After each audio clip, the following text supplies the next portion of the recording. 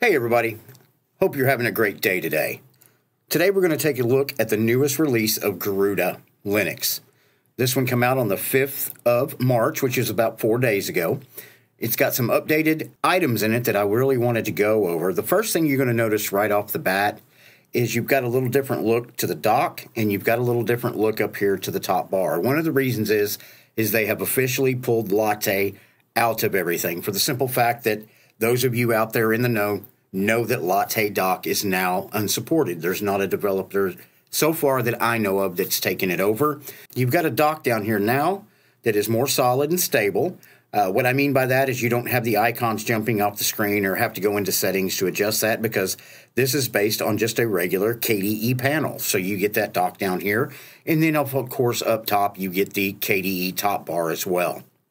Now, one thing I do want to point out is we'll go ahead and maximize that. You still get your global menu up here. We'll go ahead and minimize that back down, and this is your Garuda Linux Raptor. It's a rolling released, fast, friendly, performance-focused OS.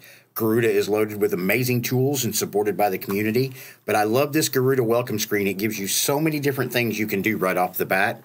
You've got your Garuda Assistant right here. If you open it up, it gives you a lot of different options here. You've got maintenance, BTRFS and Snapper, system components, settings, system specs, other diagnostics. But I suggest if you do download Garuda and take a look at it, definitely go through and look at all the tools it comes with. If you're somebody that's using like an MX that comes with MX tools, you will truly love the time that Garuda has put into their assistant. And of course, it makes your job a lot easier when working on your system. I'm going to go ahead and close out of this real quick.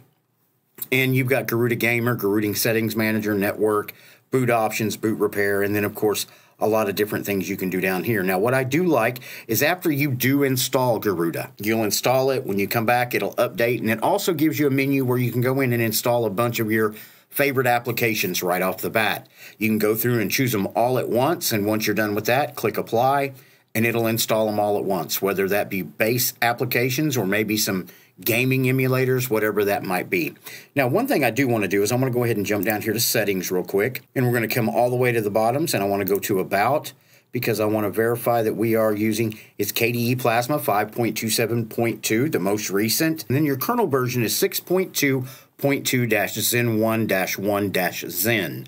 So you've got the Zen Kernel. Garuda, in my opinion, just keeps getting better.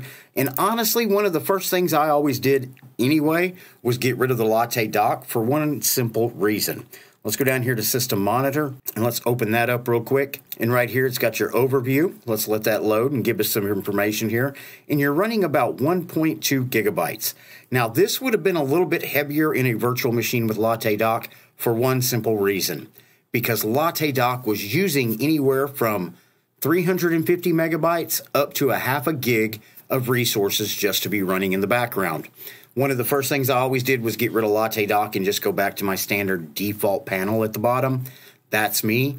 Now, with them using just the KDE panels, I may actually install this on my Librem laptop and just leave it and use it for a while and see what my workflow is like as compared to just the default panel. I wanted to show you that real quick. Let's go ahead and close out of that. And I'm going to go ahead and close out of this. And one of the things I really love is their new default wallpaper. I love that look. It looks mean. It looks, I don't know. I just like it. I don't know why. And their splash screen. They've made some changes in their splash screen. It looks a little bit more up to date. I think if you download it and go through everything, you will like it as well. And then, of course, you can always come up here and click to open up all of your applications, whether it be your development, your graphics, your internet, multimedia, office, settings, system, utilities. And I did a video not too long ago that shows you if you don't like these icons right here, you can change those. It's rather easy. It's rather simple. So I just wanted to point that out. Now, what I do want to find out, do we have other wallpapers besides this new default, or do we still have all the other ones that are the same? We got some animated. Looks like we got a lot of the regular Garuda wallpapers, because I really do like this one. That was their old one right there that it came with out of the box. And it looks like you're going to have the standard wallpapers. Now, once you do install it, it does give you an option when you're installing all your extra software that you want to use. If you want to download additional Garuda wallpapers, you can. It makes things really simple. And then you get another batch of beautiful looking wallpapers. And then if we come up here, you've got your hidden icons up here night color control, Bluetooth, lock key status, things like that. I do want to say it looks like Garuda has done a lot of work on this release just to kind of, tighten things up a little bit now that Latte Doc's not available.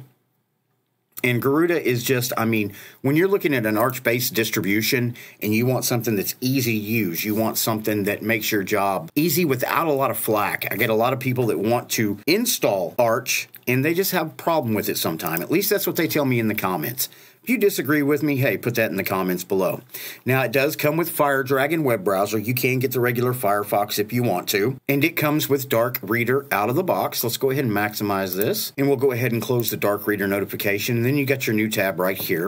And then if you go down here and you wanted to do a search, let's just put in eBuzz Central.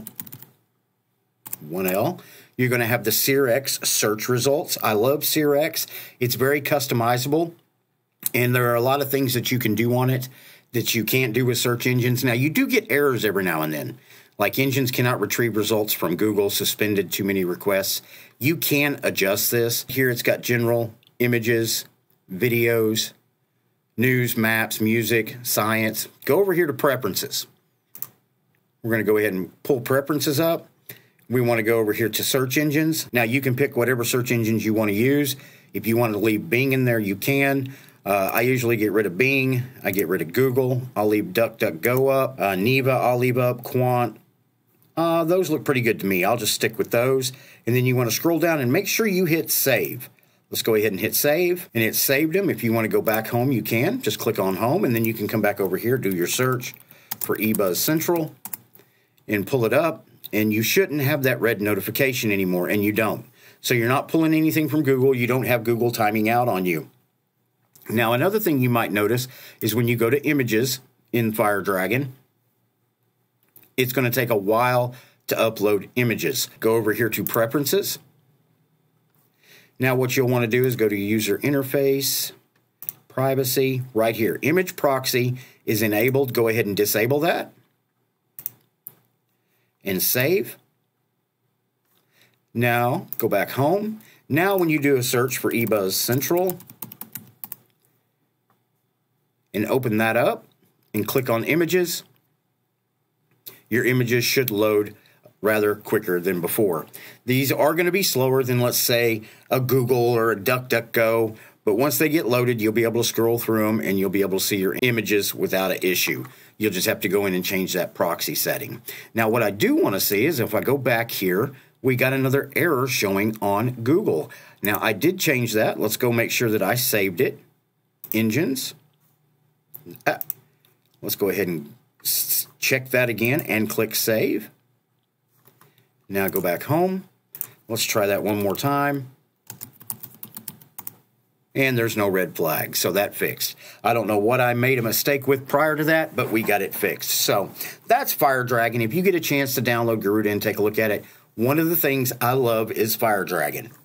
And I'm using it inside a virtual machine. It's a little sluggish right now, but once you get it installed on your main system, you don't have an issue with that at all.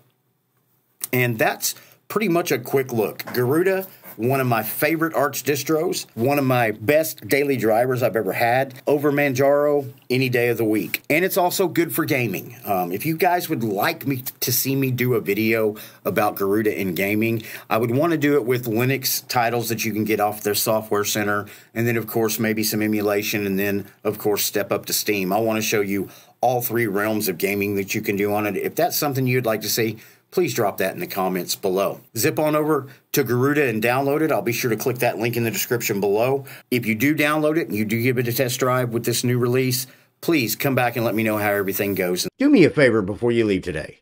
Please like the channel. Likes keep me in YouTube's algorithm, which means if you found the information in this video helpful, somebody else out there might as well. And subscribe. Doesn't cost anything. And if you end up not liking me, you can always unsubscribe. You also can become a member right here on YouTube for just 99 cents a month, but that's not all. We are also on Utreon, which you can become a member on at $2.99 a month, or Odyssey, which is $4 a month. You can also buy us a cup of coffee, maybe zip on over to PayPal and throw us a donation, or go over to Patreon and become a patron to the channel. All those links will be in the description below. As always, thank you for watching my video, and I will see you in the next video.